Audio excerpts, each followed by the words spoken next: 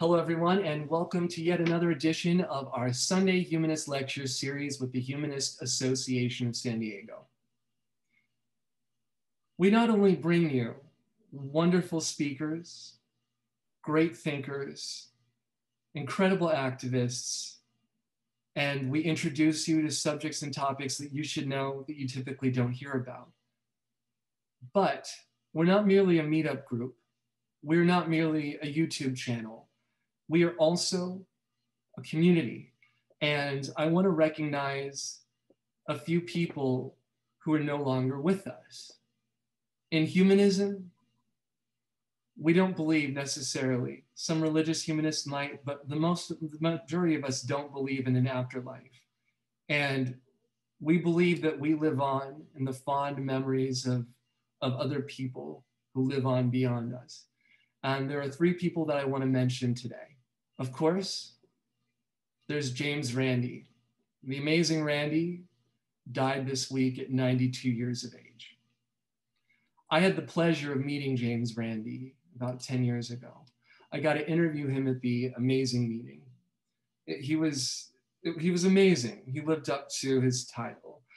A couple of things I remembered from him were the fact that he had just come out of the closet as a gay man at 82 years of age. And I asked him, I said, Mr. Randi, after 82 years, you come out as an octogenarian. And he said, no, I didn't. I didn't come out as an octogenarian. I came out as gay. And I also asked about his career in magic. And there's one thing that he said that I found profoundly moving, and it stuck with me. And it demonstrated how strongly moral he was. Back in the 1950s, when he was performing escapism from straitjackets, from blocks of ice, he was traveling around the country. He was based out of New York City. He had a rider in his contract that Mr. Randi will not perform in front of segregated audiences.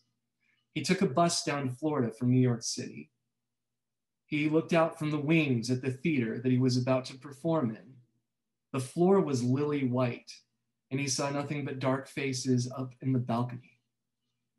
What Mr. Randi did is he went, packed up his suitcase, left the theater, got on a bus for the long trip back to New York. That's powerful. It's an example that we should all follow. Mr. Randi didn't perform in front of segregated audiences. He had that strong moral drive that led him to go from simple acts of magic to entertain to go and debunk charlatans like Uri Geller. And there was an Onion article the other day that said, psychic is getting sick of James Randi's ghost frequently trying to debunk her. Additionally, outside of high-profile people, one other person is no longer with us. One of our former group members who moved off to Michigan. Unfortunately, Jamin Chesney is no longer with us. He died the other day at 40 years of age. There's one other death that I feel that we should mention. It didn't happen this last week. It happened the week before. This is relevant to what we're talking about today. A history teacher in France by the name of Samuel Paty died at 47 years of age. Samuel Paty not only died at 47 years of age, he was brutally assassinated. Why was he brutally assassinated? He was talking about current events in France. 5 years ago, at the Charlie Hebdo offices, the start of 3 days of terror began. In those 3 days of terror, 20 people would lose their lives and 22 others would be injured. At the start of the 3 days in terror that started in Paris, 12 people at the Charlie Hebdo offices were murdered, 11 others were injured. And why? Because they posted cartoons. Charlie Hebdo is provocative. That's the point of Charlie Hebdo. Charlie Hebdo published some cartoons of Mohammed, and members and affiliates of Al-Qaeda killed them. A sociologist at the School for Advanced Studies in Social Sciences in Paris, Farhad Kashrakovar, said, "I feel like it's very hard to use these cartoons for strictly educational purposes." Samuel Platy had shown the cartoons in his middle school class. Secularists think that is their right because of the law that allows blasphemy and any form of mockery of religion. But on the other hand, there is the feeling that in doing so, it is the Muslims who are despised, not the Prophet. By using cartoons to teach freedom of expression, we do not understand that we offend people. There are 2,000 ways to express freedom of expression, so why choose this one? Why? Because it's history.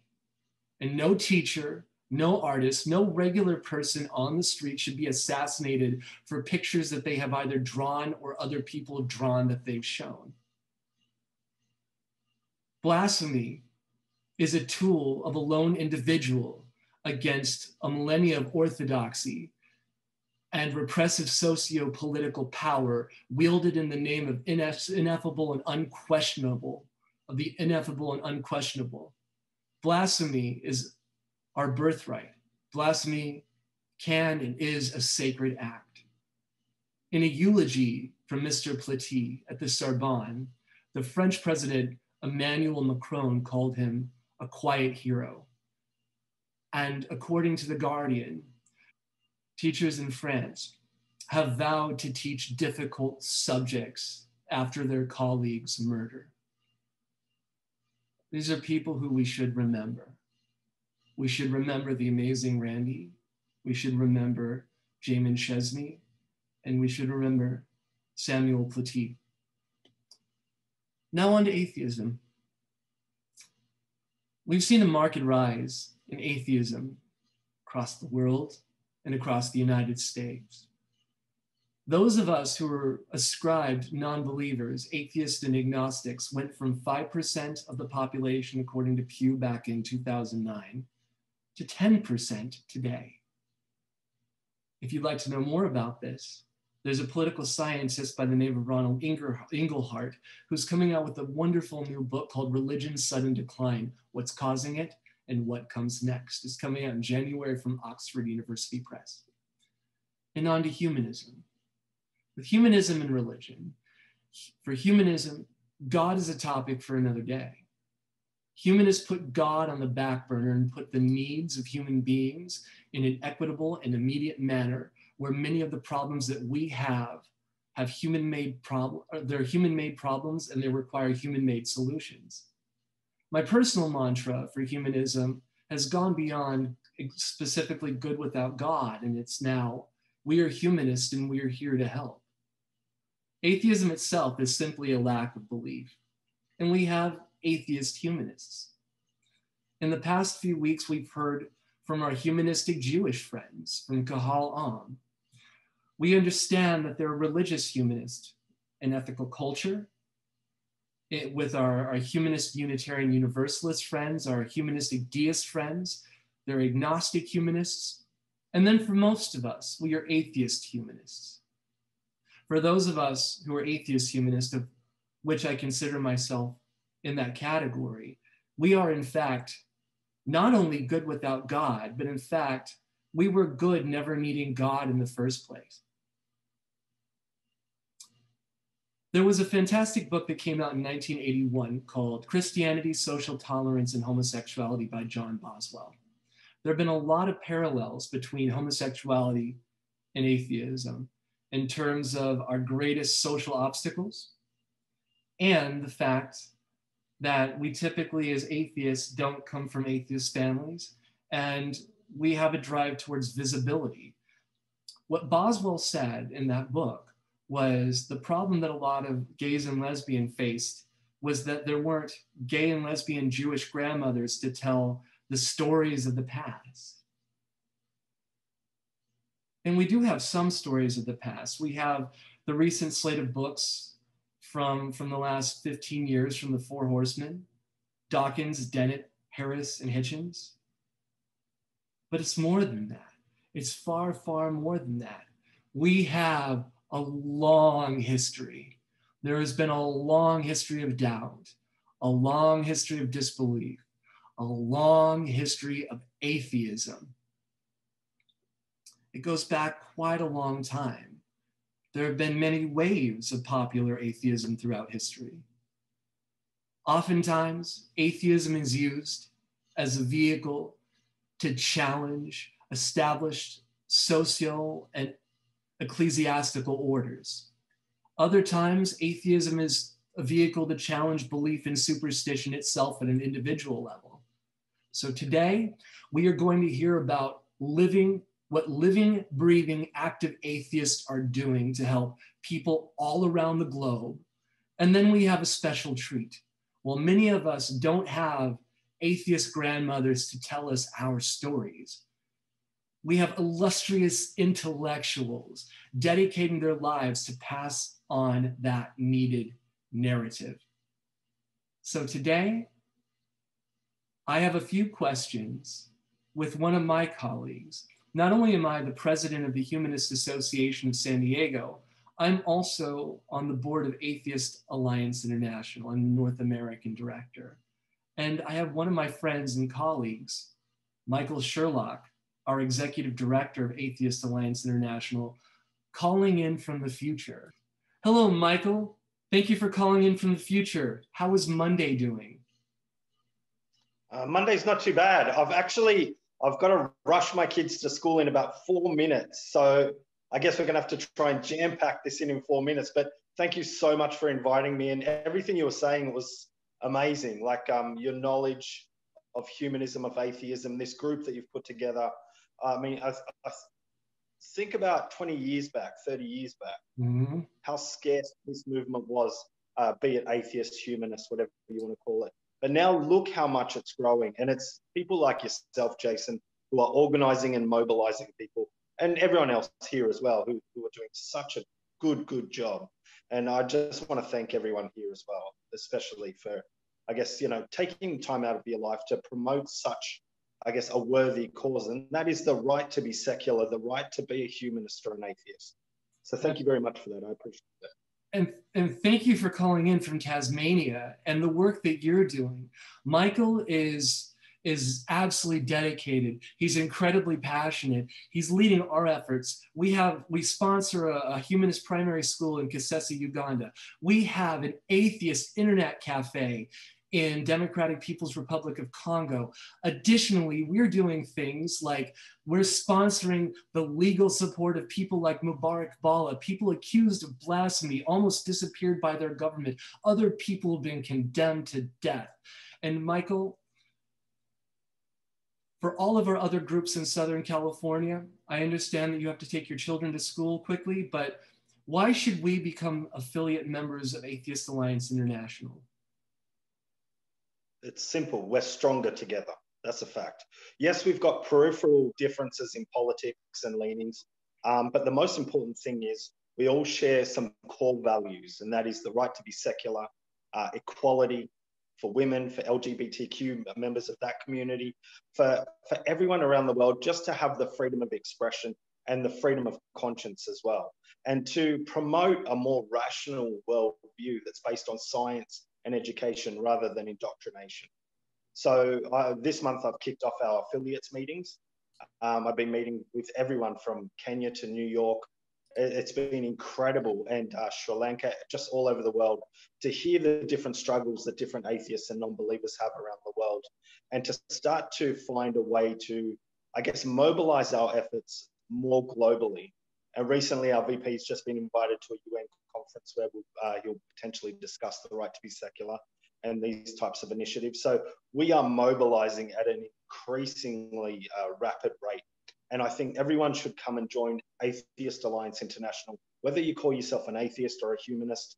Together we are stronger. That's an absolute fact. So I'd say that's the main reason. And also, let me just give a quick shout out to Tina Hamilton, who is doing amazing work as our outreach director for our Atheist Support Network. She helps everyone from large profile cases to people you haven't heard of who are escaping death and brutality and family violence from Somalia to all around the world, Saudi Arabia. She just works tirelessly in her team as well. So yeah, that's definitely a good reason to come and join us. And Michael steers the ship as the only international atheist group that has UN observer status.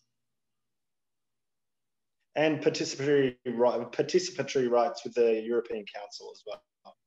So we are working very hard.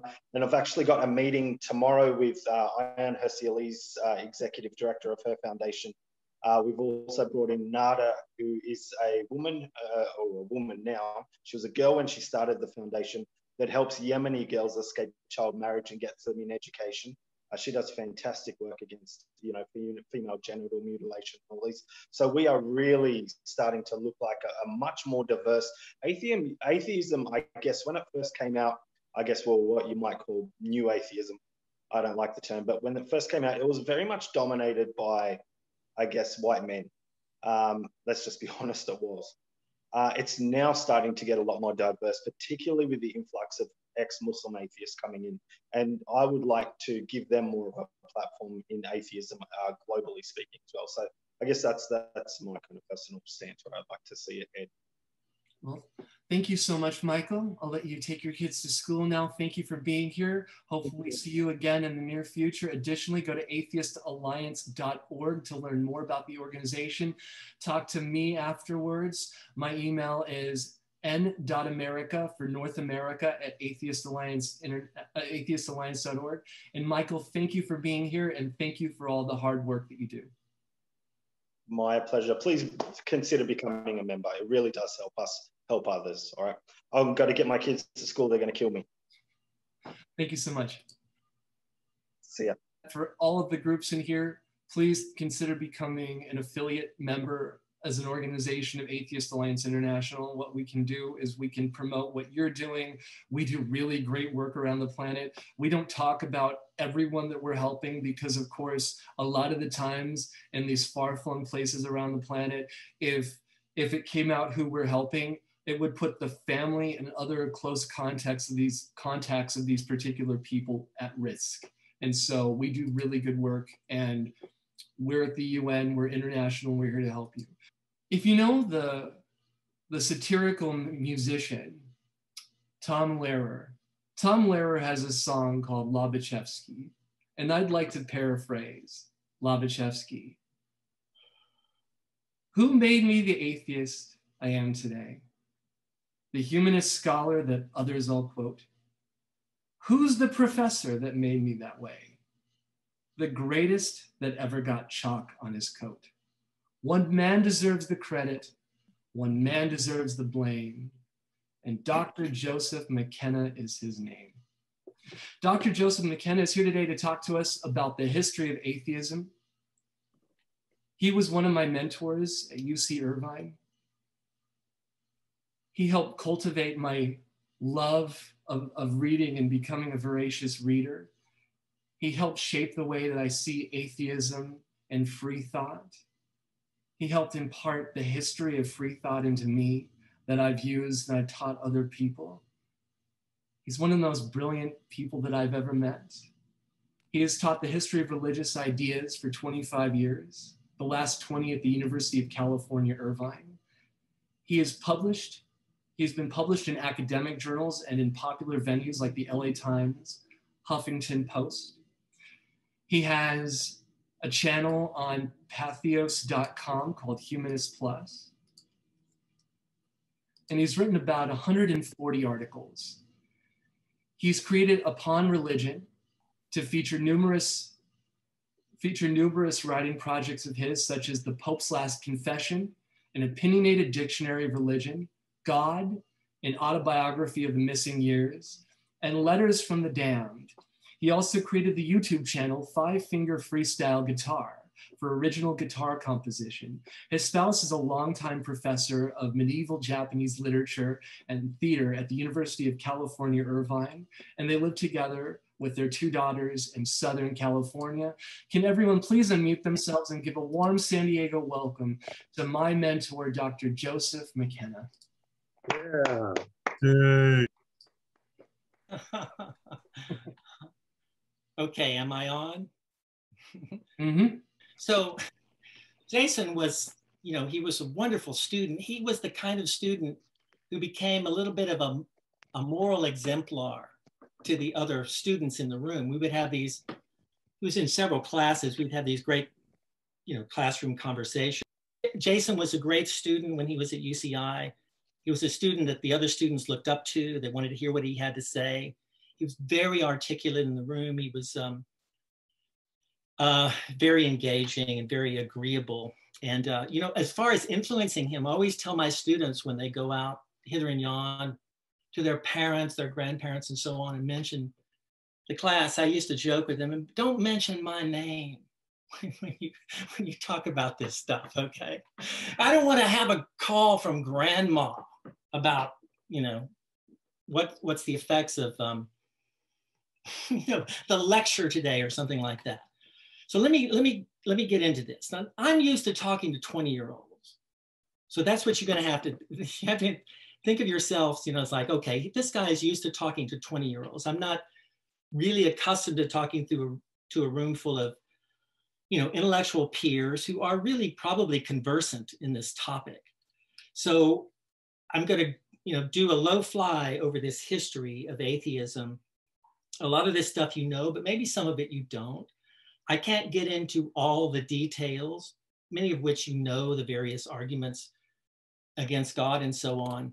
But I'm going to do this sort of like low fly over the history of this topic, the history of atheism, or I think of it too as religious skepticism, right? So where do we start this history? When I began teaching at UCI about 20 years ago, the chair of the department, we're just talking about a course on offer that's in every history department in the country, right? World history. So I asked him, it was Ken Pomerantz, who's a very famous scholar, went on to the University of Chicago. I said, where do you start world history? Where do you start that class? So what period do you start? And he said, we start with the cooling of the Earth's core. I thought that was hilarious. I thought that was wonderfully sort of whimsical and a little bit puckish. So I thought about that in terms of, atheism. Where do you start? Let's start with the cooling of the Earth's core, right? Let's back it up. Let's start with the Big Bang, right? Where do you want to start this thing? The point is that what I would say about something like that's whimsical, but the point would be that it's prehistoric, and it was, in terms of humanity, the original condition of human beings, right? If you go back to proto-humans and so on, millions of years ago, these are people likely without these kind of beliefs. It would take a certain evolution of the brain, right? Just the evolution of the brain for Homo sapiens, for people to come up with an idea like this, of these invisible supernatural entities. So at what point that occurred, that's up to other people to tell us. But we can say for perhaps millions of years or hundreds of thousands, a lack of belief in gods was the original state of humanity. But belief in the gods, right? That we know that's prehistoric too. The way we think we know this, excuse me, or think we know anything about prehistory, right? Because they didn't write anything down. That's the definition of history. And people started writing stuff down. Before that, there's no writing. So how do we know anything about it? Well, we know about it through the physical remains of past cultures, right? The objects they leave behind, that's archaeology. And we look at an object, and from the object, guess the mental state of the people that made the object. But the other way we think we have a window into prehistory is reports from travelers, explorers of isolated Aboriginal tribes. This can go back, thousands of years, or this can go back to 500 years when the Europeans started going around the world and finding peoples in little islands in the South Pacific, in South America, places like this, where you know, we now learn that these people had been there for 20,000 years. So if you're seeing something they're doing from an isolated Aboriginal tribe, you may get a window into something that's older than history, which is only, what, 5,000 years old since they started writing things down. So you may be looking at stuff that's 7,000 years old, 10,000 years old, 20,000 years old. And so we saw from these reports of the travelers that there was, you know, widespread belief in many invisible entities, right? In the anthropologists of the 19th century coined the word animism for that. The animism, that everything is animated by some sort of a spirit that has a volition, like a human being, that's making the world work. The babbling brook, the wind in the trees, right? All of this stuff is animism, and it produces innumerable or almost innumerable invisible entities that these people believe in, both benign and malevolent, right? And there was also, if we can believe these reports from the isolated tribes that were discovered 500 years ago in the Americas or wherever, some of them, a minority, but some, had no obvious religion or religious beliefs, right? So we can say that that sort of lack of belief in these invisible entities, or lack of belief in God, is prehistoric too. When we get to history, when we get to writing in cuneiform in ancient Sumeria, modern day Iraq, religion is in full flourish at the so-called dawn of history, 5,000 years ago. It's in full flourish. They've got temples, they're worshiping, they have choirs. It's polytheism, right? It's polytheism, right? And that's everywhere in what we're talking about, so the Western world. So that's 5,000 years ago. 3,000 years ago, somebody comes along and says, look, before this, there's innumerable gods in all these invisible entities. Everything is worshipable. Then comes, you know, the Persians, and they say there's only two. There's only two gods. There's a good one and there's a bad one, right? This sort of dualism is reduced to two. And this is where the devil idea comes from. And then about the same time, monotheism appears on the world stage, late to the world stage, the belief in one God, right? So that's maybe 3,000 years ago, but it's pretty deeply into history, right? Thousands of years of believing in many gods. All those gods, all those invisible entities that were in the polytheisms and in the animistic world of Aboriginal peoples, note that they became these celestial spirits in the monotheistic heavens, in the dualistic heaven too, right? So they became angels, or, you know, they became other celestial spirits that are living, you know, with the one God in this other realm. So some would say that that exposes a very deep bias in the human psyche for polytheism, right? The fact that the monotheists can't even maintain it. They crowd their heavens with these other supernatural entities, right? So anyway, so this is, we get into history, we've got widespread belief in gods, and then we get monotheism coming out of, you know, Israel, the ancient Hebrews. Where does atheism show up? It shows up late too. So that's about 2,500 years ago in terms of documentary evidence. Now, in terms of guesswork, we could guess it anywhere along in this story, in prehistoric peoples too. We already have some instances of lack of belief in God, but there could be individual cases of incredulity, right? There could be somebody in the tribe who says, you know what, I don't think I believe a word of this. We just don't have any record of that, but we have a right to imagine. And indeed, maybe there is always a certain percentage of the human race that is less likely to believe these things. There might be, right? But in terms of the documentary evidence of atheism, 2,500 BCE, 2,500 years ago, in places like India with the Buddha, right? He's raised Hindu with this pantheon of gods, and he rejects that.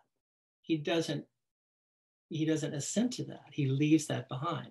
Possibly also Mahavira in India, who starts Jainism, which is a religion that, if would really marginalize the gods. That sort of it's almost an atheistic religion too. You've got China, you've got Lao Tzu with Taoism, right? Who's changing. There's no personal God. There's this power in the universe, the Tao. That's not a personalistic God or anybody you pray to.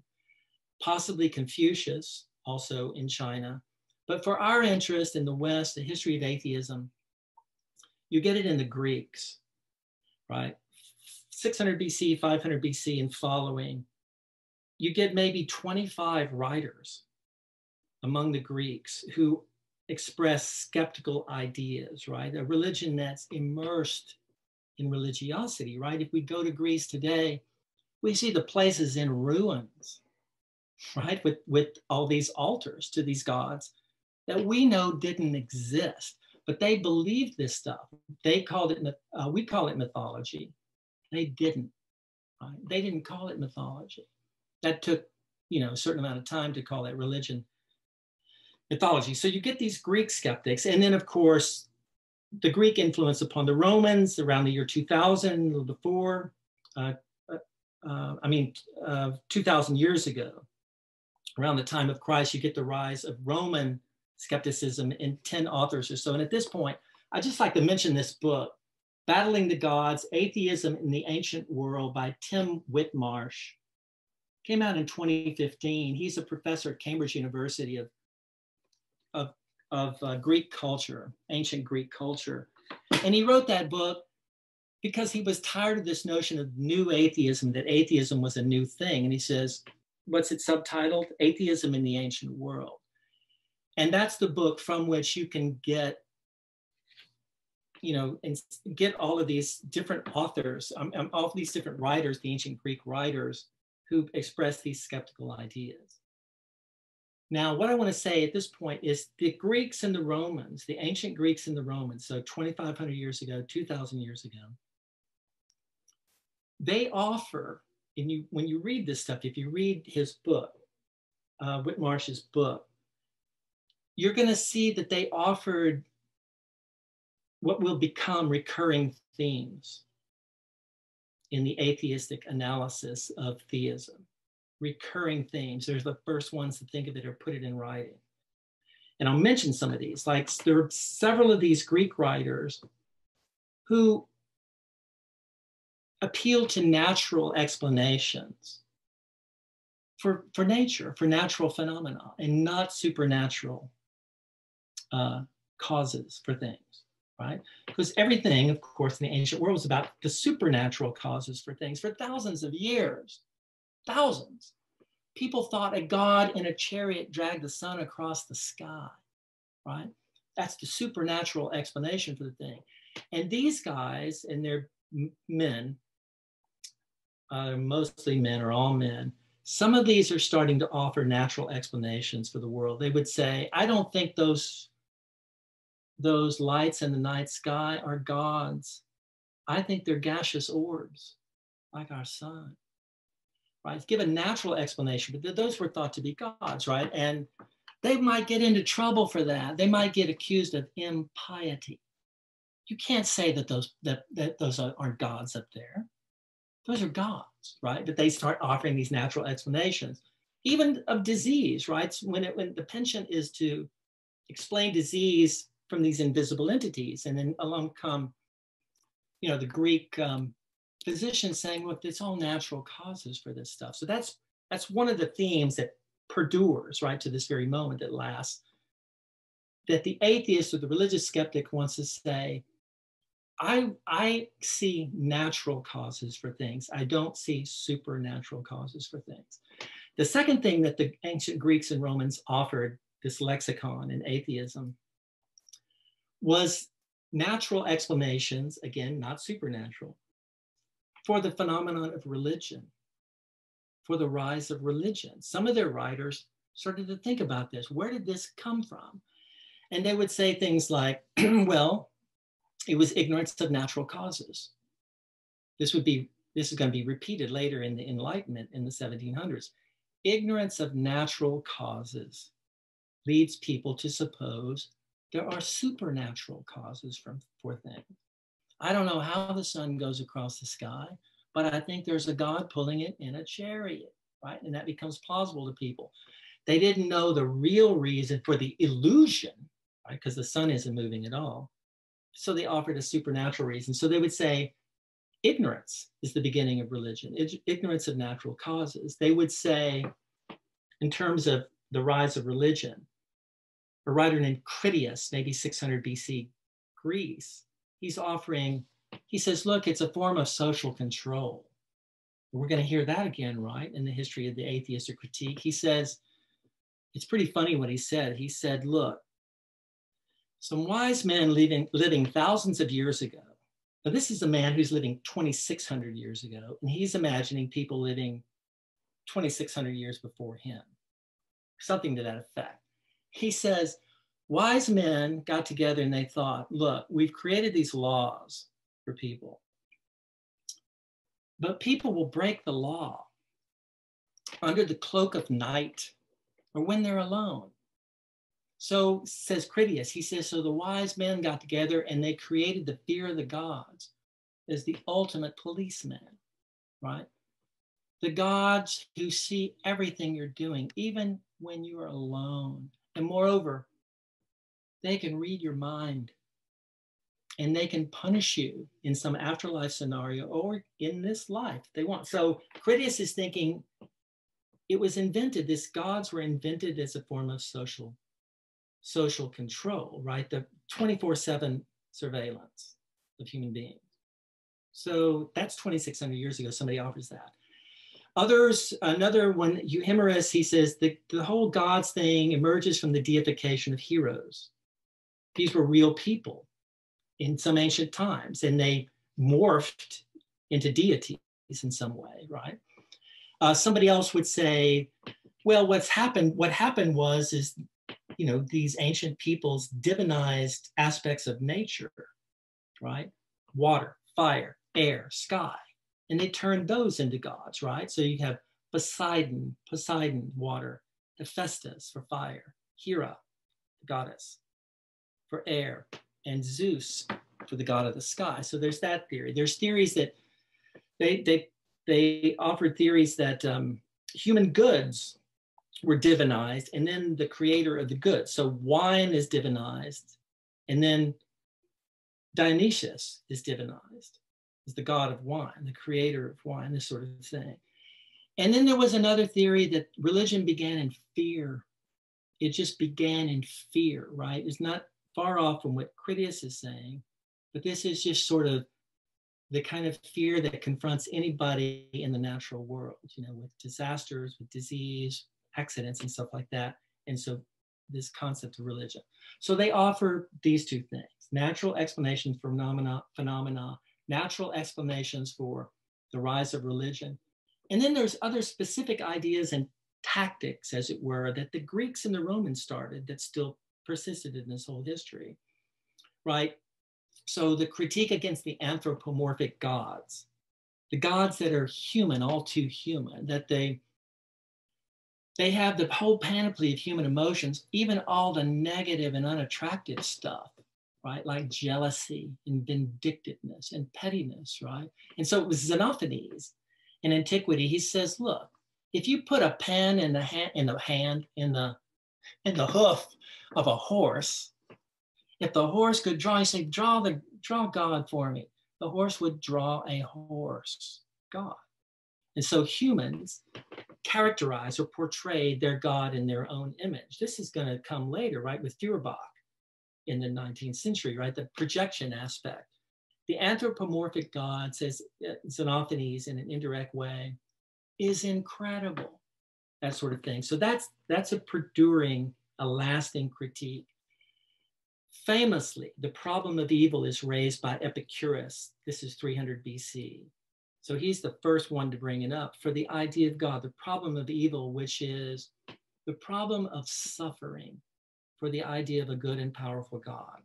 It's a very potent problem for the idea of a certain kind of God, a God that's good and powerful. If he's strong and he's decent, why doesn't he do anything about all the suffering that the animals and humans have to put up with this sort of thing. And Epicurus puts it this way.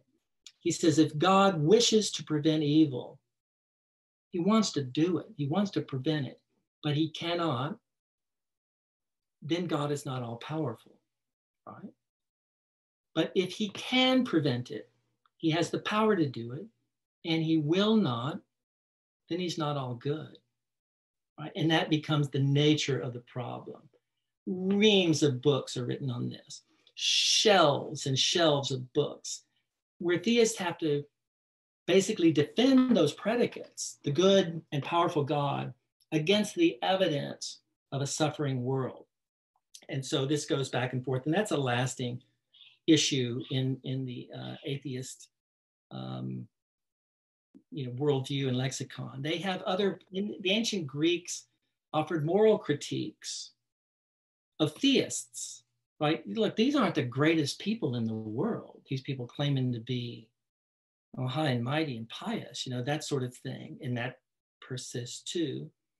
You have the interesting phenomenon of the plausible denial of your own unbelief with artists. So you get some of the ancient playwrights, right? Aristophanes, Euripides, others, lesser names, who wrote very trenchant criticisms, put them to the mouths of characters in their plays, right? A character saying, you don't have to believe this ancient nonsense and these gods, things like that. And other things that are very mocking that would lead you to wonder if the playwright himself was a religious skeptic. But the loophole for the playwright is to say, that's not my ideas. Those are just ideas I put into the mouth of a character I invented. That's not me, right? So that little stratagem, that reappears too, right? Voltaire could write things and do something like that, like, it was just a character I wrote. That's not my ideas, or something to that effect. And another feature of ancient atheism is satire, which is a little bit in this writing, but and a kind of tenor of mocking, a mocking tenor toward the atheists, and that's still around, right? This sort of it's a testiness toward the theists in a kind of mocking tenor. And I think that might come from, think about it psychologically, from the fact of a minority, which would be the unbelievers in any age, a minority thinking they know that the majority is wrong. The majority is very deceived on this. And that brings a kind of, almost resentment toward the majority in this kind of mocking tone. Anyway, so we get the Greeks and the Romans, and this literature is afoot in the ancient world, right? And the Romans get it, and they are capable of reading the Greeks. And then what happens? Then Christianity happens, right? With the ascendancy of Christianity, and what Christianity is going to do is it's going to put an emphasis on belief, right? On you have to have the proper ideas, orthodox, the right views, right? And they're going to be started becoming intolerant for any kind of dissent.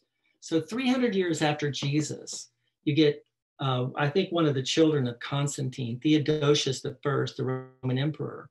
Christianity is now the religion of the empire. And they identify it as such, and they start having this slight bias toward the ancient religion, right? And the writers, the ancient philosophers, the Greek and the Roman philosophers. 100 years later, 400 years later, after 400 years after Jesus, you get Emperor Theodosius II, and this is when the laws emerge.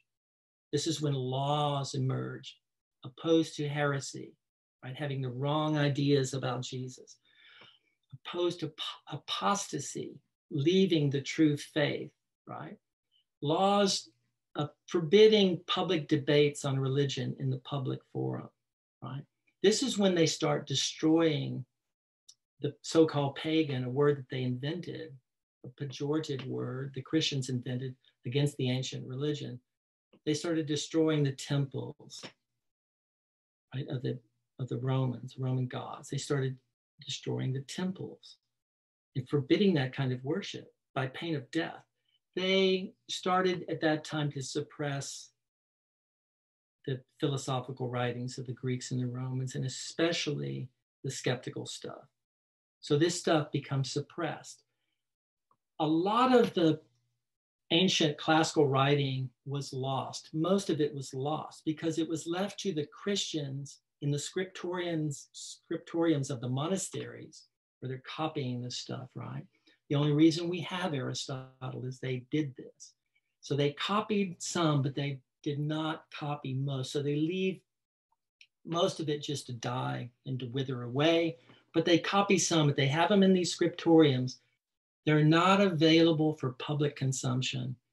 And so what happens is essentially for 1,000 years in Europe, right, there is no skeptical reading and no skeptical writing, right? It's not to say there weren't skeptics. There almost certainly were skeptics, right? Or even the fact that Christianity is coming through, right, and making converts of everyone, but how deeply, right? This could be a patina of Christianity over trowels and trowels of, paganism, belief in multiple gods, or all kinds of superstition or skepticism. But the point is these books of the classical antiquity are not available. They're not made available to the intellectuals. And there's no writing for 1,000 years, okay? But it comes back. It comes back after 1,000 years, and it's incrementally, and I want to go through century by century in this sort of low fly over this to let you know how this resuscitation of the ancient atheism or the ancient religious skepticism comes back to the West. So I would start with the 1300s. In the 1300s, and this is going to be by degrees we're working toward, 1300s in European universities, we're talking Oxford and Cambridge, University of Paris, University of Bologna, Pisa. These universities had been around since the 1100s, right? So this is the 1300s.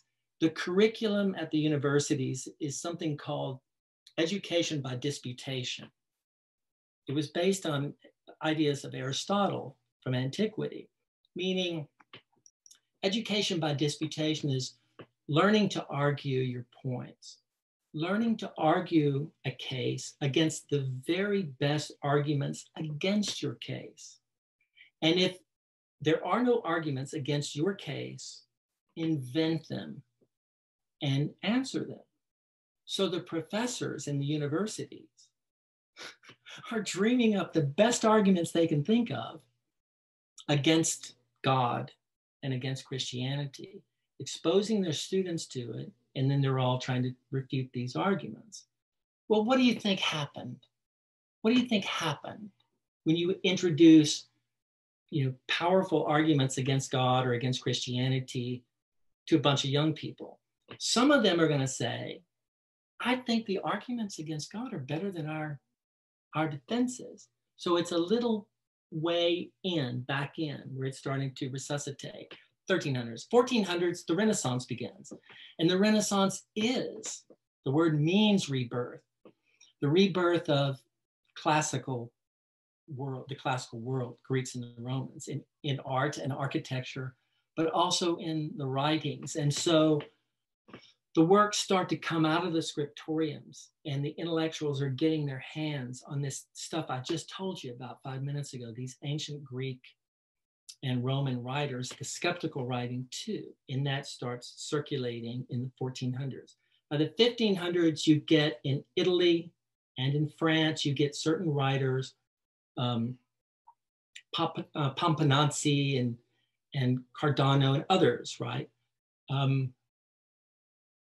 They're exposed to these ancient classics of the Romans and the Greeks, the skeptical writings, and they start writing books skeptical of immortality, skeptical of various aspects of the worldview of theism at that time. So it starts in Italy, in France, in these little ways in the 1500s. Not full-fledged atheism, though, but skeptical on certain points that are affiliated with theism.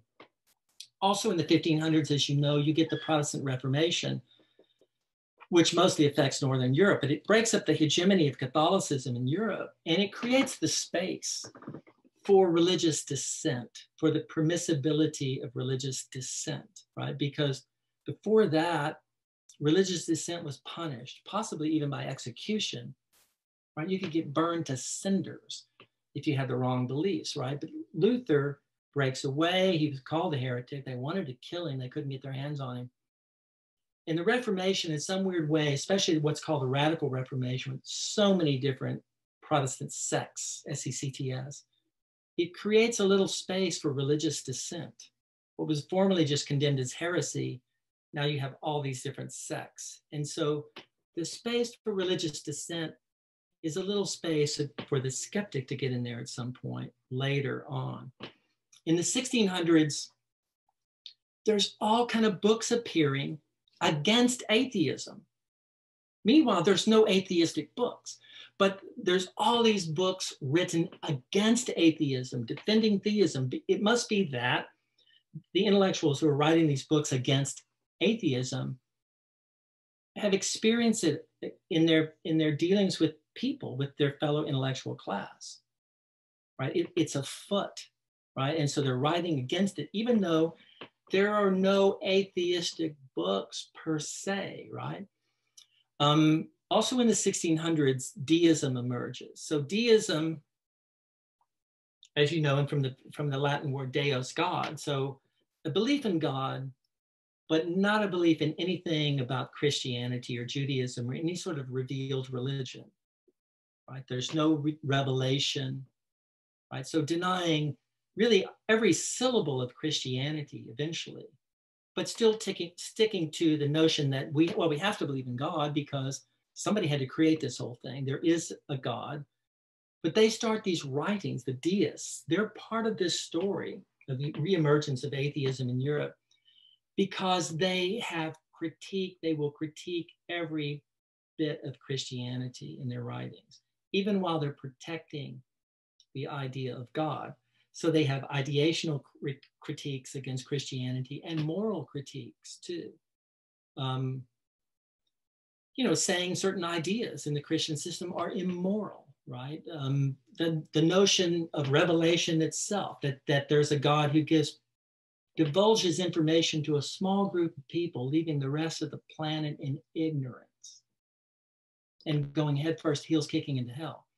Immoral, right? So they're offering these critiques. The deists are part of it, and that persists through the 18th century. It begins in the 1600s, the 17th century. In the 1700s, the 18th century, we get the Enlightenment, as everybody knows. There's a word in every language in Europe for this phenomenon, what we call the Enlightenment. This burst of knowledge and creativity that happened in the 1700s, and it's in the 1700s that openly avowed atheism appears in modern Europe, reappears since ancient times, right? But it happens here, even here by degrees, right? Little degrees, and here are the degrees, how it happened. Somebody might publish anonymously, so anonymity becomes one of the steps toward avowed. You're writing anonymously. You're not publicly avowing atheism yourself. You're circulating a book by anonymous, and it's got all the critiques in it, right? Anonymity is one of these steps. Pseudonymity is one of these steps. You publish a book under a fake name. There are people doing that. They're atheistic books, critiquing Christianity, critiquing the idea of God. There are people who are writing between the lines in certain ways. They might be writing even for the church or about God, but between the lines, you're almost you can detect this sort of skeptical attitude. You have people using escape clauses. So they're exposing the reader to all kinds of critical ideas. And then saying, well, as a Christian, of course, I oppose all of these. Or saying, if I weren't a Christian, I would say this, right? If I were not a Christian, I would say this. And then you offer the devastating critique of the Christian idea, you know. But I'm a Christian. I'm not the kind of person who would say that. But if I was not a Christian, that's what I would say. So that kind of thing. You have the phenomenon of dialogues, which is used in antiquity too. You create characters who talk to each other. And in the mouth of one of the characters or more, you can put these very critical ideas, the atheistic ideas, while the author himself says, these are not my ideas. That's just a character in a dialogue that I put out there, right? You have a phenomenon called the feeble defense, which is you publish a book purporting to defend God in the face of atheism. Meanwhile, you're exposing the reader to many critiques of God, and you're offering a feeble defense of theism. It becomes obvious to the reader that you have presented a book where the case against God is stronger than your supposed case for God. People actually got prosecuted for this. People got prosecuted for feeble defense. It was risky to put out a book defending theism, and then it appears that the atheist in the argument has the upper hand. That was a very risky thing to do. You also have in the 18th century more of these deistic writings, which are not atheistic, right? But they're offering these trenchant critiques, as I said, of Christianity. And famously, Thomas Paine, right? Whose book, The Age of Reason, probably made more atheist than any other book in that century, or maybe the next century too. It's a very powerful critique of Christianity, of which he got into big trouble for. But he was a theist. He believed in God. He just did not believe in Christianity. He spoke of the Christian mythology, the Christian mythologist. And if you haven't read that book, you should read that book for historical interest. There's Voltaire too in this century, nobody more famous in Europe. He hates Christianity. He's writing against Christianity, but he believes in God. Finally, mid-century or maybe later in the 18th century, you get avowed atheism again. You get a person in their own name publishing against God, right? In France, in England, in France, Baron d'Holbach, right? In The System of Nature, and another book of his called, I forget the name of it. So avowedly atheistic.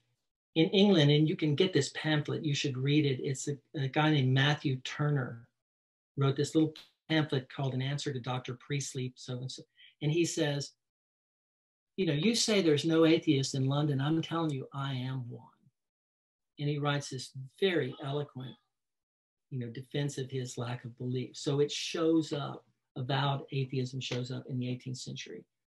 The other thing that shows up in the 18th century, this new nomenclature in free thought literature, which is all sort of anti-religious. So free thought literature emerges here, and scores of books start appearing against Christianity in the free thought literature. When we get to the 1800s, you have this growing free thought literature. When I started reading in this, because you're never taught this stuff in the schools, in the graduate schools, if you're studying the history of religion, you're never taught this stuff. You have to go find it, and it's vast. You know, Jason said you're part of a long and impressive history. It's true. It's a vast literature of unbelief, and you start finding all these names and just tracking down these things. And nowadays at Amazon, you can get these books that were written hundreds of years ago, facsimiles of them, just sent to your doorstep in 2 days. You know, a copy of the very thing. So you have this growing literature in the 1800s. You have also sort of popular magazines appearing that are wholly devoted to free thought or wholly devoted to anti-religion. Popular magazines like that, if you can imagine such a thing. You have organizations arising like this organization you're in, but others, free thought organizations, secular organizations, and so on, Many people in England, right, in Holland, and getting together as groups of unbelievers in these organizations. You have in the 1800s, so this goes back incrementally for hundreds of years, to the process of secularization occurring, right? Secularization, the diminishing role of religion in every part of public life, right? So secularization is diminishing, right? You had, from the 1700s, you have the separation of church and state in the American and French constitutions, right? So this limited role, religion starts to take a little bit of a back seat in the secularization process. In education, it's not going to be priests and nuns teaching anymore. There's going to be a professional class of teachers teaching, right? The secularization of laws, many of the laws are going to disappear. The blasphemy laws, the laws against, even abortion, laws against, the things that were attached to Christian morality. The secularization process is going to start dissolving this in the 19th century. And all along too, and I mentioned the 19th century science, but since Galileo and Newton, back in the 1600s, the 17th century, though they were theists, Galileo and Newton, but the effects of their science start leading people away from the theistic interpretation of the natural world. Darwin in the 19th century, although he by degrees, he lost his faith. When he took that trip on the boat, the HMS Beagle in his 20s, he was a believer. When he's writing that book, the Voyage of the Beagle, and he's writing what he saw, he spent 5 years on that boat, going in South America, going various places. You can see the germ of what will be his famous ideas later, natural selection, when he's writing in his journal, writing this book, but he was still a believer. And he lost his faith in this process of his science. And that's part of the story too, as we know, right? In the 1800s, we get the new term agnosticism. Huxley invents this term, right? So these words, as you know, right, theism is Greek for theos, is God. In Greek, the language the prefix a is a negation of the word. Atheism, not theist. Agnostic is not knowing. So he invents this term. Really, it's pretty clear that he wanted a softer term. He wanted a softer term. Atheism, the word had already been tainted by the theists, right? Morally tainted. So people wanted this other word, agnostic. But it's really a species of unbelief. The agnostic isn't any kind of believer in God, right? So you have that phenomenon occurring. In the 1900s, the 20th century, you get growing secularization in Europe. They start in the 19th century, they start taking surveys of church attendance in Europe. And so for 100 years and into the 20th century, it's just steady decline. It never goes back up. It never has. It's year after year decline in church attendance, which is not necessarily atheism, but it shows the diminishing role of religion, the secularization of the society. You get a vast falling away from religion and from God in the 20th century. I mean, many of us here, we lived in the 60s. The 1960s are going to be remembered just like we categorize the Renaissance or the Enlightenment or the scientific age or the industrial age. There's going to be a name for what happened in the 60s in the West. It's a vast falling off. There's a book by a scholar named Hugh MacLeod, something like The Religious Crisis of the 1960s. He's a British scholar. And it's a pretty good book to read to see what's going on there. The rapidity of the secularization of Europe. So that at some point in the 20th century, the majority of the intellectual class of Europe, right? These are the people, the thinkers, right? The novelists, the Ph.Ds, the scientists. The majority are no longer religious or believers. Now, if you want to say, well, what do you mean majority? 60%, 70%? It depends on the discipline, but I've been around PhDs for decades, and informally, anecdotally, Most of them are not believers or religious, which is an interesting thing. It's you have to ask, how did that happen? Because for 1,000 years prior, the smartest people in Europe believed in God, be they Jewish, Christian, or Muslim, right? Maybe not 100%, but close to it. They believed in God. And now you have, in 100 or 150 years, you have many of the smartest people not believing in God. What happened, right? The scientists that are inducted into their nation's academies of science, those kind of people, the Nobel laureates, right? Not all of them, but most of them. We can't forget in the 20th century, the communist fiat against religion in the various communist countries, right? Just shutting down religion. In some places, it, quote, worked. Like the Czech Republic is one of the most secular places in the world, right? In some places, you know, after 1989, when the Soviet Union fell, you know, religion came back to Russia. It came back, you know, in other places, but in other places, it's just gone for good. But there was that period where the communists are trying to suppress religion by fiat, right? So that's part of the story. Another thing I want to mention that begins in the 1800s, but 1900s, is the role of liberal religion in this process, because the liberal theologians, whether Jewish or Christian, and there are now Islamic liberal theologians. There's a book this thick, holding up my fingers to about an inch, called Liberal Islam. And the liberal theologians recast God almost in answer to the atheistic critique, right? But they recast God, and they recast everything in the lexicon of their religion in a modern context to make it more credible to a thinking person. So the liberal, so you said the liberal, the liberal says, the liberal Christian, do I believe in the resurrection of Jesus? Certainly I do. But let me tell you what I mean by that, right? And then you hear something you never heard before in your life. It's a reinterpretation of the term. Do you believe in hell? Certainly I believe in hell. But let me tell you what I mean by that, right? Do you believe in God? Certainly I believe in God. Let me tell you what I mean by that, though. And then there's this totally revisionist theology, it's called too. But that becomes actually part of the problem, because it becomes a little stepping stone toward unbelief. So you have the strict believer, they move left, if you will, to liberal religion. And then it's easy for them to take the path right out of religion. That's part of the story.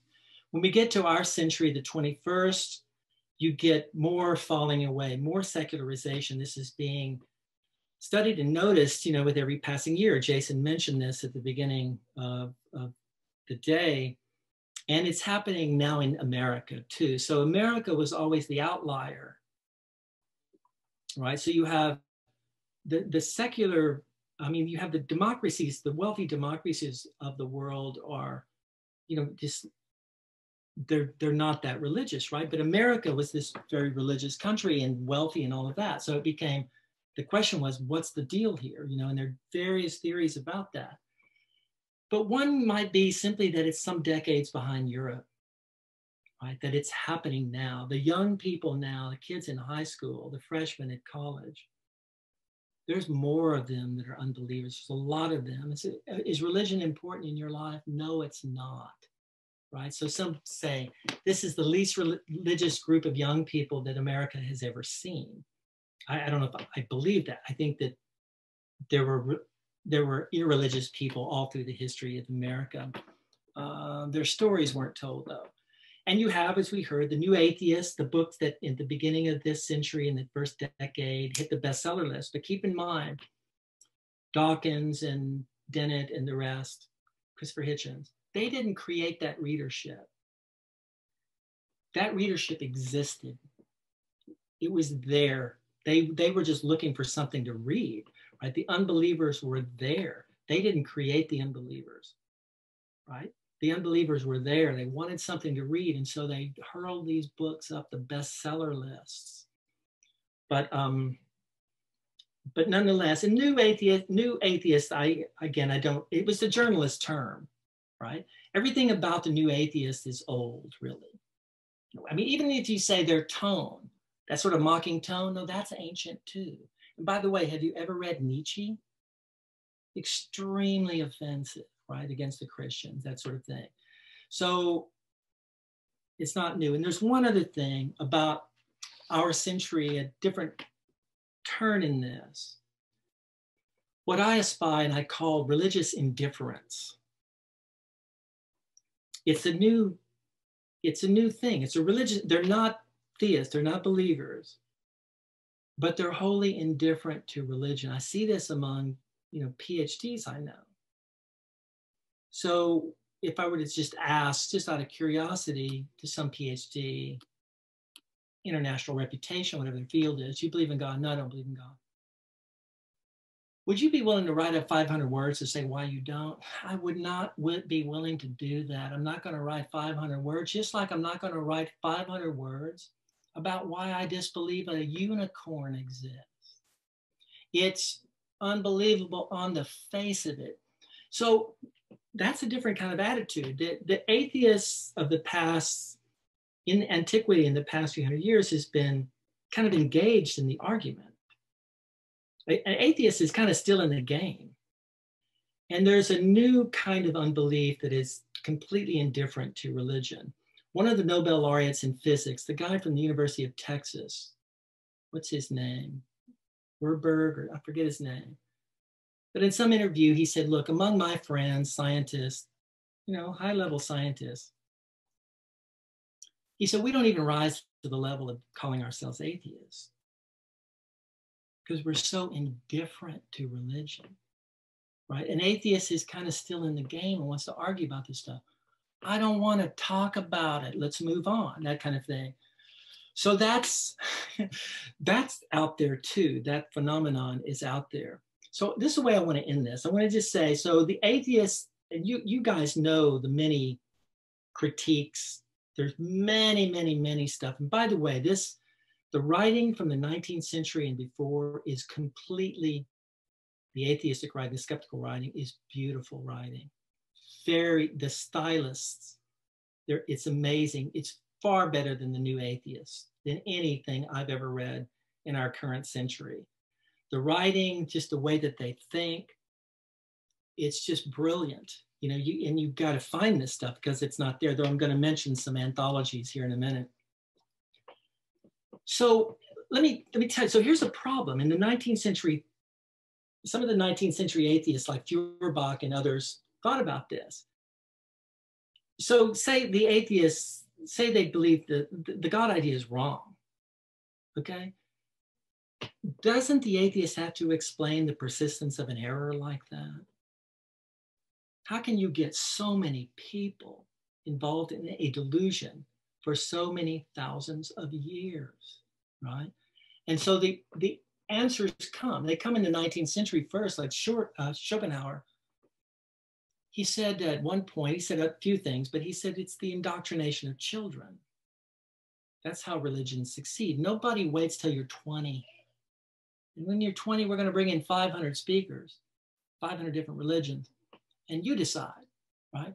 They don't do that. They indoctrinate children, have absolutely no critical abilities. Whatever they're told, they'll believe it for decades, right? So he says that, and it's different wherever you are on the planet, right? You were utterly convinced. If you were born in Cambodia, you would be a convinced Buddhist, period. But you were born in Minnesota, so you are a convinced Lutheran Protestant, right? That sort of thing. He talks about that too, the role of that geography is fate where religion is concerned. Right? Where are you from? Well, I'm from Peru. Are you Catholic? Yeah, how did you know that? That's crazy. How could you know a thing like that? Tell me what my religion is. Well, where are you from? I'm from Mumbai. Are you Hindu? I got chills on the back of my neck. What are you, psychic? That sort of thing. It even works in America. Are you from Arkansas? Are you from Little Rock? Are you Southern Baptist? That's crazy. How would you know a thing like that? So these kind of things are the media for the persistence of religion. They, and Schopenhauer talks about religion offering the myth for the masses, right? This mythos. It's something that the masses, he's very elitist, Schopenhauer. I don't need this stuff, but I understand how the hoi polloi need it to get through life. It makes life meaningful. He talks about that. Marx comes along and says it's solace, right? It's solace for the difficulties of life. We were raised in the Cold War. We didn't get the full quote, y'all. When it said religion is the opium of the people, the full quote is very tender and very sympathetic from Karl Marx, right? He says, religion is the sigh of the oppressed creature. It's the heart of a heartless world, right? It's the opium of the people, meaning it dulls their pain. And then he goes on to say, you know, give them real life here. You know, like if you increase justice and wealth, you don't have to attack religion. It will die on its own. There's some truth to that because the wealthy nations is where we see the high instance of atheism, right? Japan, Europe, Scandinavian countries, which are the most successful, the safest, they're voted the happiest places to live on earth every year, and they're the most secular countries in the world. But in the most religious countries are where there's a lot of desperation, right? So that the notion of solace, right? And the psychologists come into the story, right?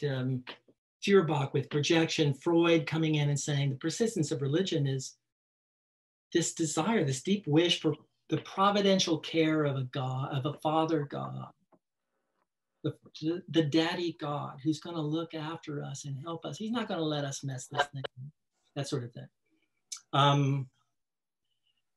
So there's things like that. There's like the persistence of the error. Is it ever going to end? Will the error end? And that's when you get into futurism and guesses. Like, what is the next 30,000 years going to bring? You know, what is the next 30,000? We know what happened 30,000 years ago with the Cro-Magnon peoples, and we've come a little ways since then. What does the next 30,000 years look like? Are any of these religions going to be here in 30,000 years? Right? Wasn't it? Who was it? Was it Emerson who said, the religion of one era is the literary entertainment of the next, right? They called it religion. We call it mythology, and read it as such and enjoy it as mythology. Is that the future of this? What is the future of atheism? Is time on the atheist side, as it were? Just give it time. This thing is going to play itself out. Freud called religion the chief neurosis of the infancy of humanity. With the idea, with the infancy, humanity will outgrow it. You only need a pacifier so long. Anyway, I can quit right there if we need to. I was going to mention some books, some anthologies, but Jason can send this stuff out later. Oh, well. Everyone, please unmute yourselves and give a warm San Diego round of applause to San Diego. McKenna. Thank you. Thanks for having me. Hey, Joseph, is it possible that we could get like a reading list from some of those great literature in the 1800s and 1700s? Yes. Yeah, absolutely. Yeah. Allow me really quick. Some great books, and I'm sure that Joe would bring these up. Yeah, that's a good one. From pull it back just a little bit so we can see. Yeah, hold it up again. So these are primary sources from antiquity to the 20th century, and the editor, Paul Edwards, who's written some other great books, he has these great introductions to each chapter, but what he's chosen to read is very good. So that was the top one on my little, the stack of books I have here. That was and that's another one I have there by Joshi. Move your fingers there. So this guy Joshi put together a reader, and he has another one on agnosticism, by the way, agnosticism, a reader, and he collects. And that's another one right there. That's the Gordon Stein one, right? And he has 2 volumes of that, Atheism and Rationalism. Mm-hmm. And Jason can, circulate these. There's 2 volumes of that. Mm-hmm. Oh, there's a ton. Joe teaches several classes. Hitchens had one too, a collection too. Portable Atheist. Don't forget this, y'all. This is what we're talking about, women in this movement. You got to look how thick this book is. This is called Women Without Superstition, No Gods, No Masters, edited by Annie Laurie Gaylor. You have that too? I don't. This is a great book to read because you have to get the women in this, and some of this stuff is extremely eloquent, beautifully written. And then don't forget this one. Oh yeah, this is the one you're mentioning, and how you were mentioning how the style of writing was more elegant back then. Just a quick quote from this particular book that was published 201 years ago in 1819. And here is how relevant this material is to today. From Baron d'Holbach, also known as Paul-Henri Thierry, the Baron d'Holbach. He was one of those French-Prussian intellectuals who ran one of the old salons where people would go and they would drink and they would discuss. And in this particular book, listen to this quote from this book and think about its relevance to today. It is necessary then to carefully distinguish Christian morality from political morality. The former makes saints, the latter citizens. One makes men useless or even hurtful to the world. The other has for its object the formation of members useful to society, men active and vigorous who are capable of serving it, who fulfill the duties of husbands, fathers, friends, and companions, whatever may be their metaphysical opinions, which, let the theologists say what they will, are much less sure than the invariable rules of good sense. Not bad. Wow. Yeah. And then two other books I want to bring up, actually three real quick. And a great gift from a good friend from a couple of years ago. Yeah, he taught at Princeton for a long time, Walter Kaufman. And then additionally, this one, if you want to go even deeper than those other anthologies, John McKinnon Robertson, A Short History of Free Thought, Ancient and Modern, Volume 1. So that's one of the true geniuses and one of the most brilliant writers of this whole, the free thought stuff. He's in the 19th century, comes into the 20th, and he writes that the history of free thought from antiquity to the present. But another book in 2 volumes is A History of Free Thought in the 19th century alone. And that's good. But all of his books are worth reading. They're really good writing. Go ahead, Jason, sorry to interrupt. Oh, no, I'm glad you're here. I'm glad you're here. And also from the 19th and 20th centuries in the United States, so many people were publishing little local atheist newspapers. And there was a term that was applied to them. And from Princeton University Press from a couple of years ago, fantastic book, Village Atheists. Yeah. Two other quick ones from Joe Syllabi. From his secularism course, he brought up religious crises of the 1960s, religious crisis of the 1960s, and lastly, from a Scottish sociologist, and you have to read this book, it's fantastic. This is the new book chat here on Humanism Today. But Steve Bruce's God is Dead, Secularism in the West, Secularization in the West. Notice the photograph, put the photograph back up. What's on the cover? That's a church that is now a carpet store.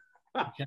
So that's a thing that's happening in Europe. You have 500-year-old churches that are now, Oriental rug stores, Italian restaurants, loft apartments, bookstores, things like that. So that's a little indicator. Has anybody made one a brothel yet? There has been some sort of lunatic millionaire who bought one, made it into his residence, and put his king-size bed where the altar used to be. Slightly. Even I think that's too much. Oh, man. Stained glass windows all around. It's very striking. So, do we have any questions? I have a question. Or comments, because I know that you guys know much of this stuff. Okay. Yeah. Is it right to draw a parallel between the ancient Greeks who began to, when they were starting to offer naturalistic explanations for phenomena, and then they continued into naturalistic explanations for religion itself. Is there a parallel between that and when the people, modern, like even today, modern atheists talking about psychological and sociological explanations for the persistence of the error of belief in God? Absolutely, and others here in the group can speak to that too.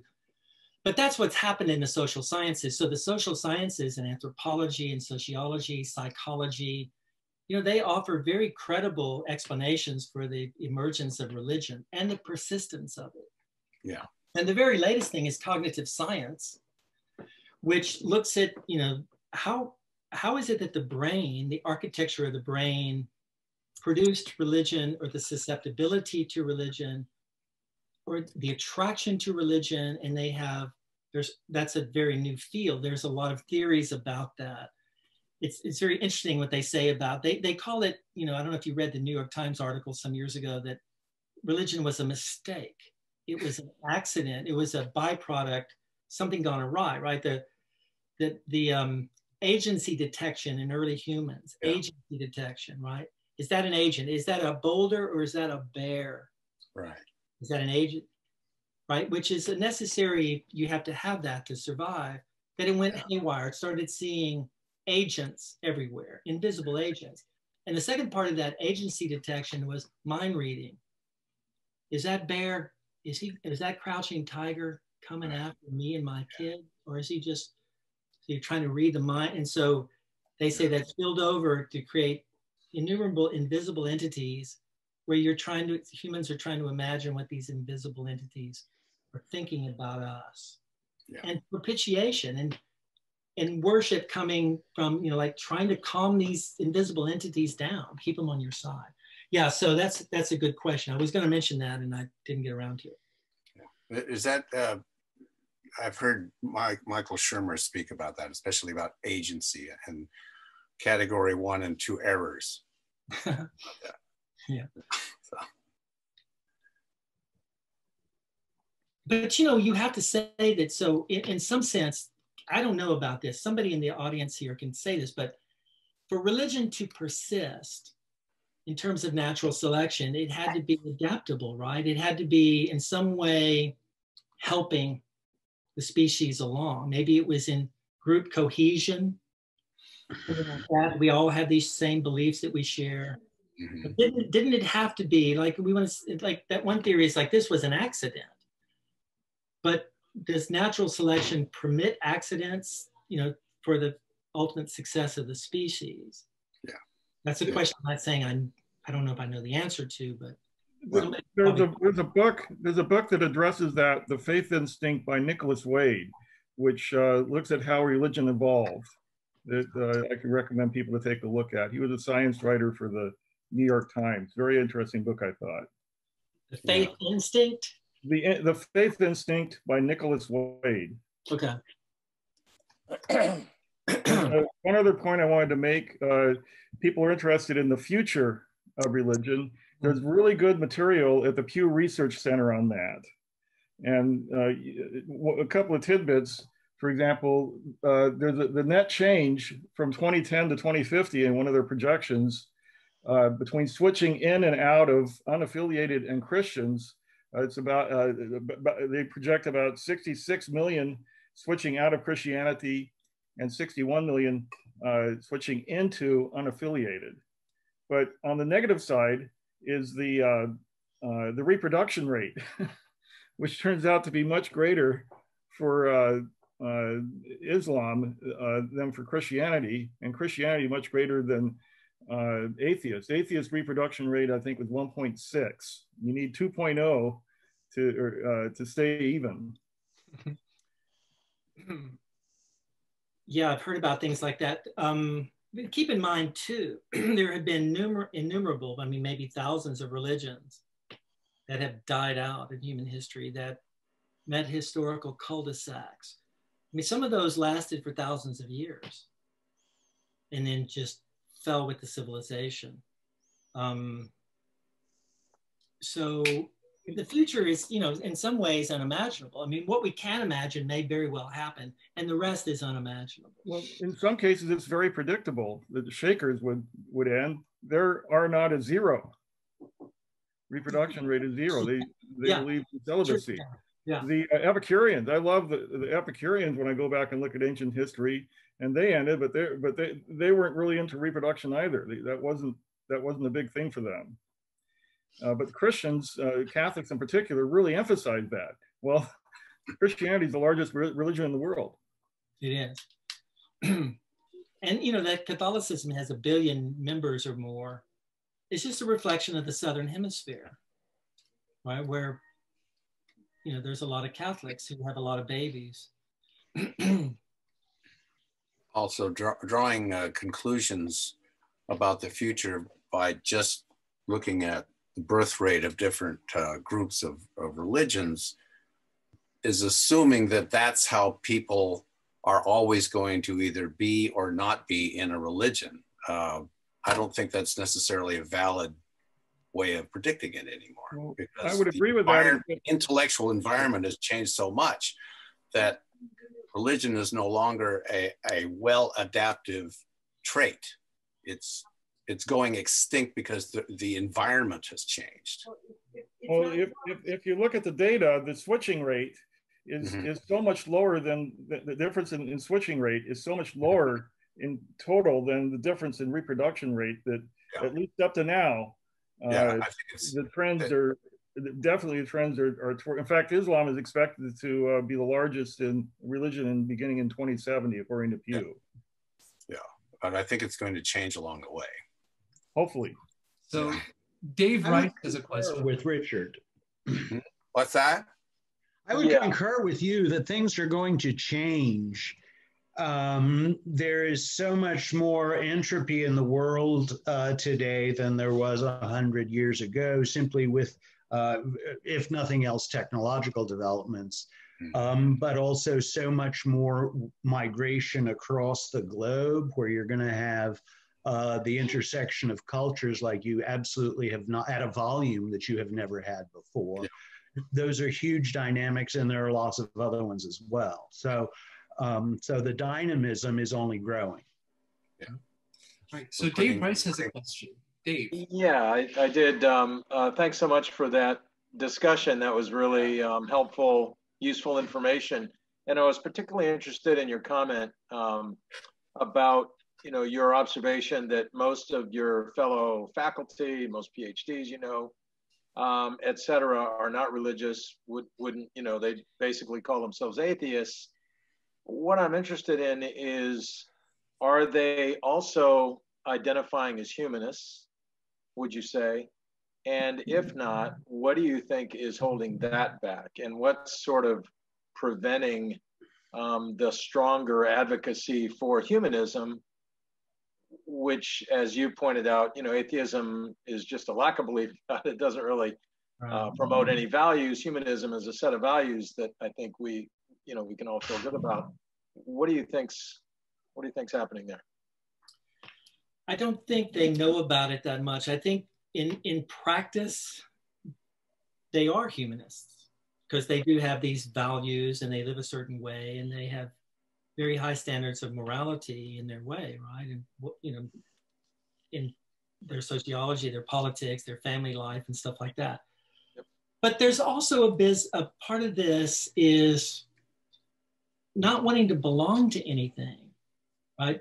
Not wanting to belong, like to not wanting to join something that's like a religious organization that has something like that. I think that's a bit of it too.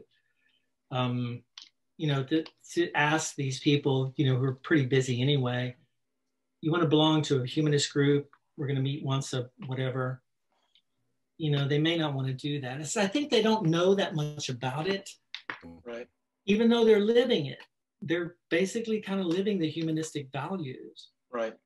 And I don't think they know about it. Nobody's, right. People haven't walked up to them with a pamphlet right away. Yeah, I agree with you. I think that, you know, humanism lacks marketing, you know, good marketing. Yeah. As a movement. But it also seems to us that have been working in this Southern California coalition, if you will, that there is a fairly strong need for people to get together with like-minded folks and a need for community. You know, I'm just curious. I mean, I understand that university professors may be a little bit of a different breed on that, perhaps, and maybe don't have that same need, but it would seem like most folks, you know, would like to. So basically what I'm hearing you say is they just don't know that much about it. It's probably more of a marketing issue than anything. Probably. I remember there was one professor here who was into the backyard skeptics. Mm-hmm. Yep. Which I never went to one of those, but yeah. he went to one somewhere in Orange County, and yeah. he did want to. He wanted to be around. And he was, you know, he's an interesting case because he was never religious, but he was very interested in religion. Mm-hmm. He's not a believer. He's an atheist. He has no animus against religion. You know, it's interesting to meet people. Some people who have left religion feel stung by it and feel a certain animus against it. Right. A little bit of venom. Some people that are not raised with it don't have any particular emotions attached, but they're curious about it. So, you know, I don't know. There's some psychology involved in this. There's marketing. Yeah. I think there's a lot of that not wanting to belong. One of my favorite comedians, Kathleen Madigan, says, the best way to ensure that your kids don't join ISIS is send them to Catholic school. So by the time they get out of Catholic school, if somebody comes up to them and say, hey, can we talk to you about our God? They'll go, no, I've had enough of that. Hey, All right. So Dick has a question. What's that? We're getting an echo feedback. There. Yeah, so Dr. McKenna, so we have this stereotypical Catholic or Christian adolescent who's 12 years old, and he's a total believer because it's been rammed into his head. A few years later, he's in his late teens, and he's become very skeptical. Very skeptical. Mm-hmm. A few years later, he's sitting in a foxhole in Afghanistan, and he's praying like crazy. A few years later, he's out on the street having a hard time, so he decides to rob a bank and shoot a security guard. And a few years later, he's in a maximum security prison, and he belongs to the Bible Club. Now, what can you make out of that person?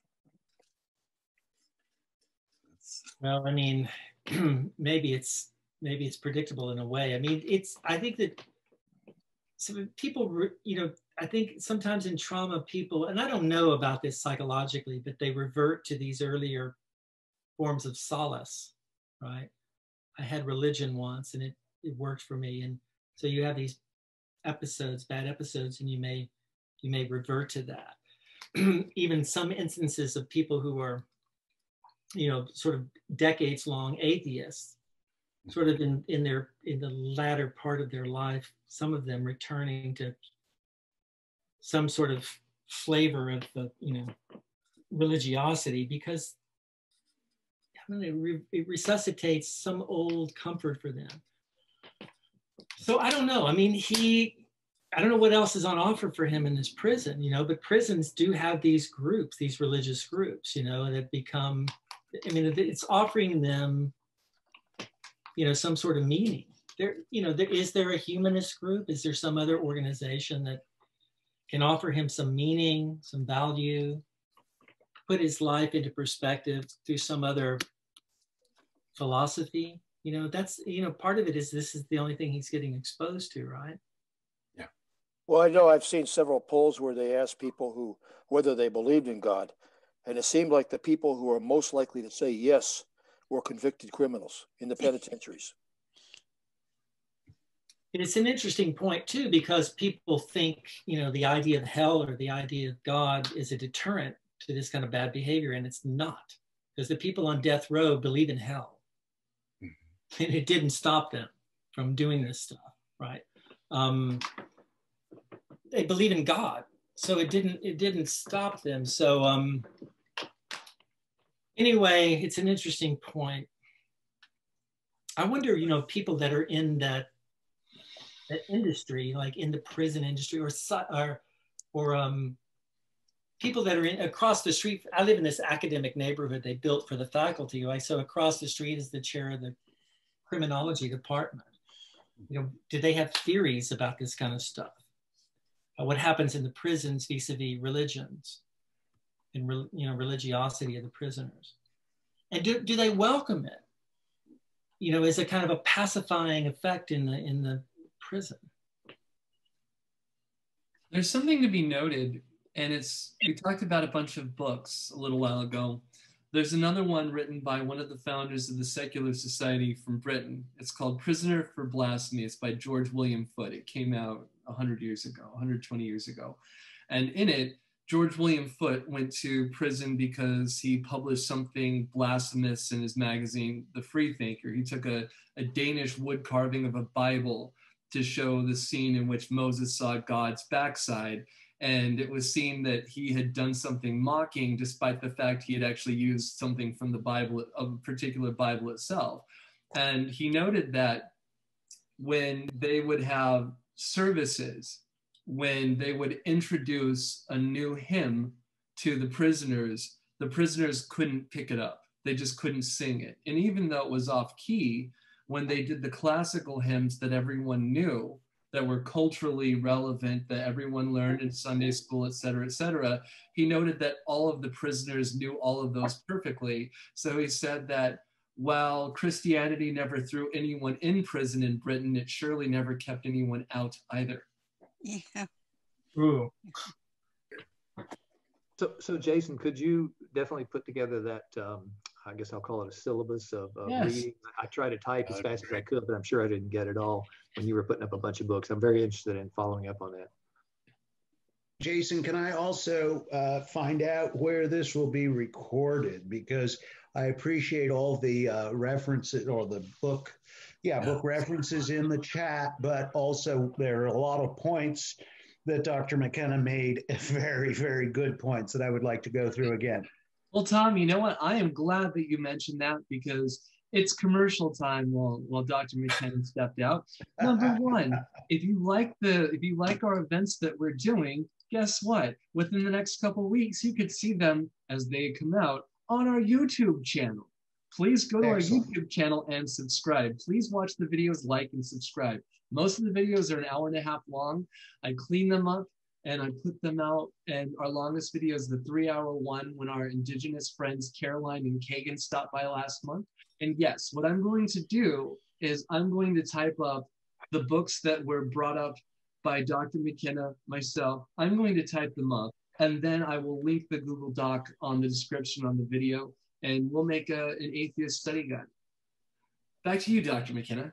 Sounds like a thorough operation you're running there.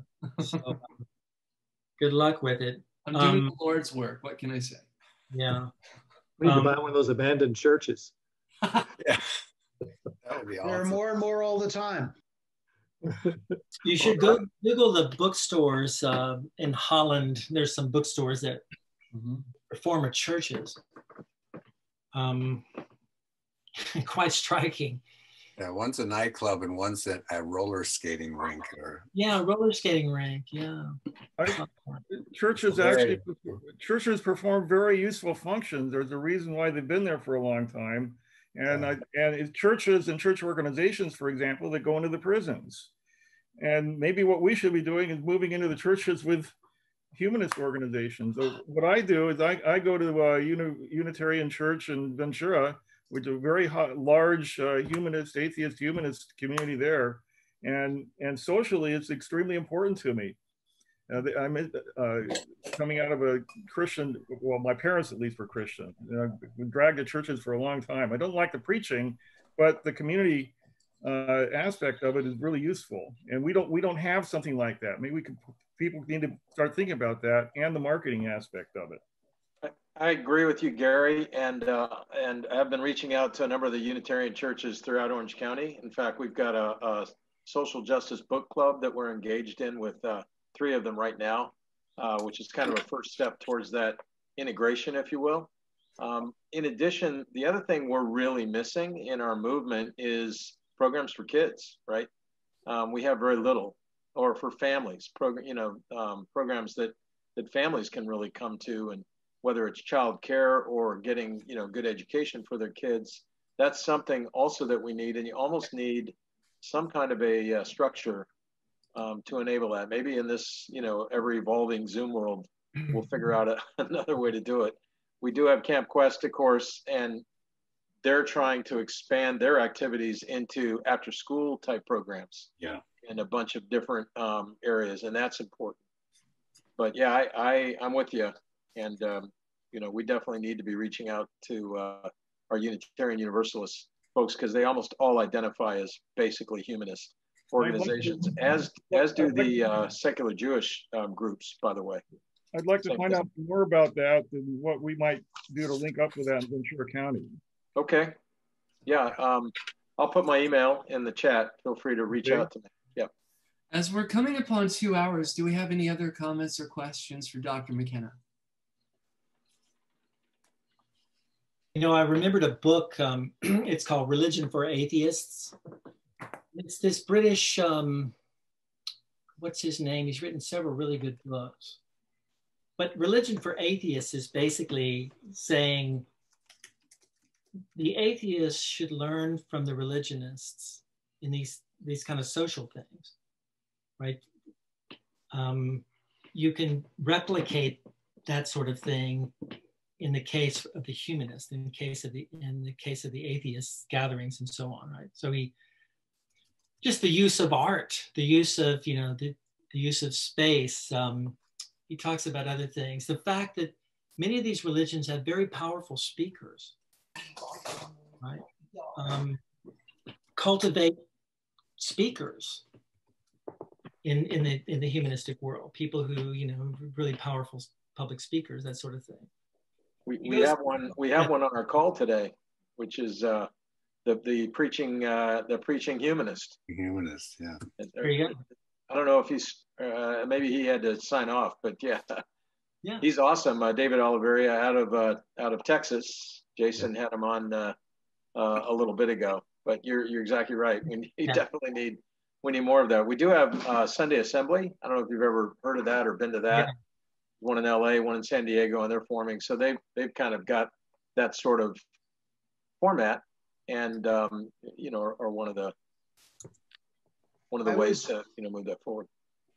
I was just on Amazon, and I see Religion for Atheists by Alain de Botton. Yeah, it's this very French name, but he's British. Yeah. Okay. Well, it's a book worth picking at.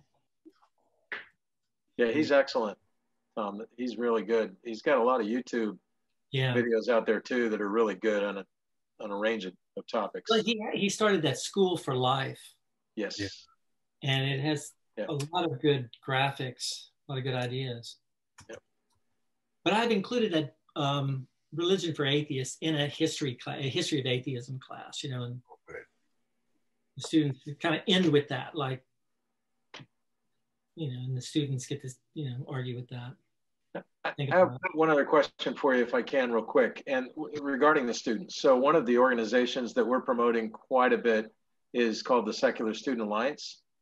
They have chapters, campus chapters, at about 300 different campuses and growing. It's sort of our version of the Christianity Campus Crusade for Christ. It started years ago, and are everywhere and well funded.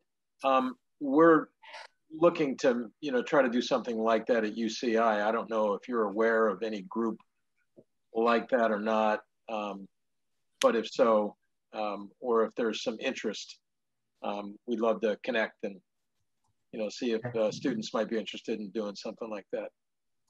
There was something like that. It wasn't that organization. There was something like it some years ago. Yes. It depends on the students who are here at a given time.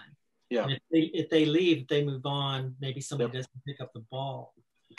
But I was involved with. They were called AAR, Atheists, Agnostics, and Rationalists, I believe, at UCI.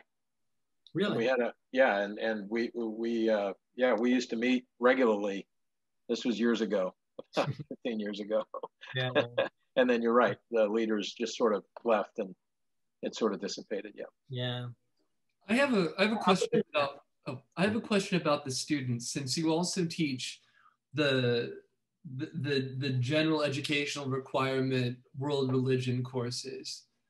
When you're going through teaching when you're teaching this overarching view of the different world religions through different themes, and you're comparing, it's completely pluralistic.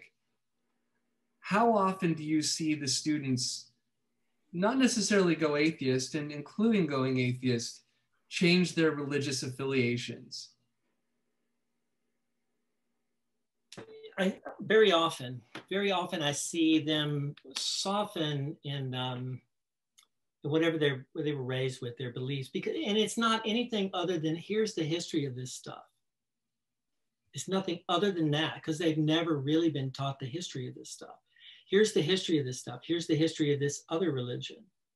And so it's just exploding their provincialism. Kind of leads them out, like it leads them out into a bigger world, and that opens them up to, and so, yeah, you get a lot of students that will, let's say that just a little course like that this shifts their thinking. But any university course could do a thing like that, right? But and it's just like I say, it's just, here's the history of this religion, these religions, and it's stuff. And I will tell them, you've never heard this. Nobody got up into a pulpit or on a platform and told you this stuff, right? You didn't hear it. You say, well, I went to a Catholic high school, I know all of this stuff. You haven't heard this stuff, right? And so it's because there is a kind of protection, right? If they're going to tell them something, they give them a kind of protected version of the story. But you can get into some other things that it make them think, and then I force them to think by saying, here's a question, think about this, go to your discussion sections with your TAs and talk about this. Anyway, so yeah, good question. I know we all have to roll. I really appreciate the offer coming on. Well, we're grateful to have you on. And thanks, it was great. Again, a warm San Diego and Southern California. Because we have plenty of Southern California leaders and groups here. Yeah. Very valuable. That was awesome. Thank you. Thank you so much. See you all later, Jason. Good.